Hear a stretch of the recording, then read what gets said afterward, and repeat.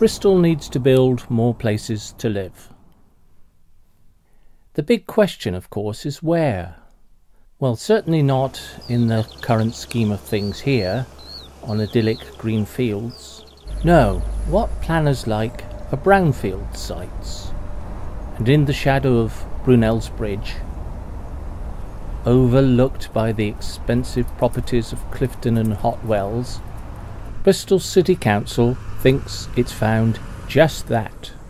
They would like this area to be known as the Western Harbour.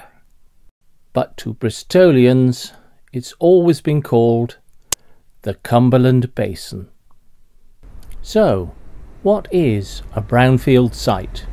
Well, according to the urban planning definition, it's land which has been previously developed but is not currently in use.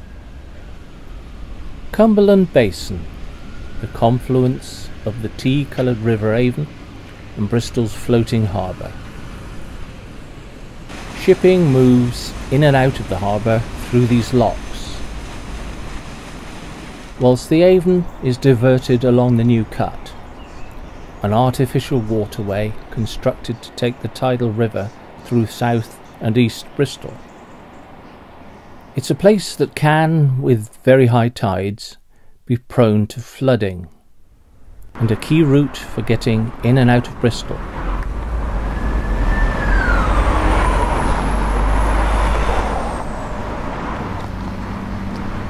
An area full of structures reflecting the city's maritime heritage.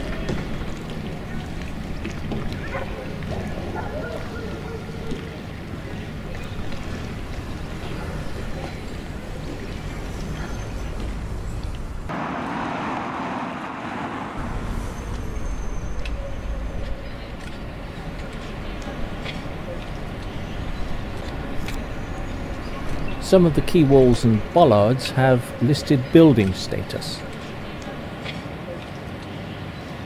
But it's not just a collection of old relics from the past. It has its own community.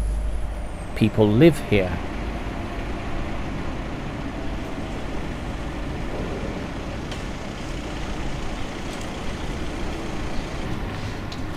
So, what has the City Council proposed for this area? At the moment, nothing for certain. There's something called a visioning report, which is full of thoughts and aspirations. What is definite, though, is that the area's 1960s road network needs major and very expensive refurbishment. 60 years of heavy traffic has taken its toll on the mainly elevated, reinforced concrete structure.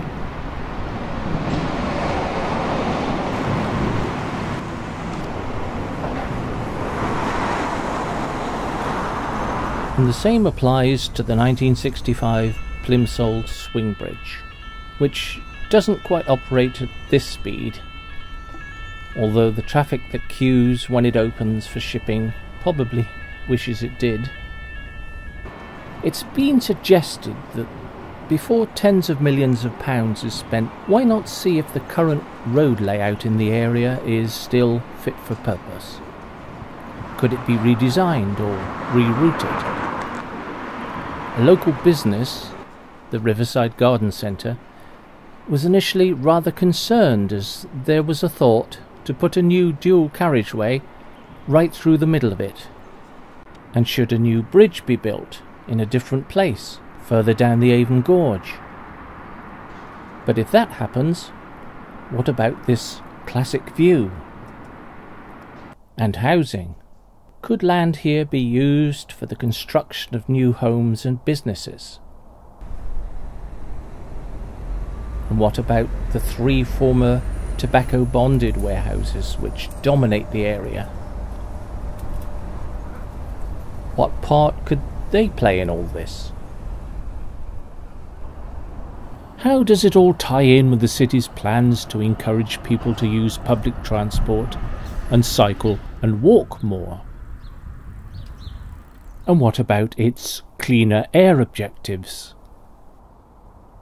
The public and interested groups have given their opinions on Bristol City Council's initial vision, and a master plan for what's to be proposed for this unique and historic area is to be worked on between the end of this year, 2022, and the spring of 2024.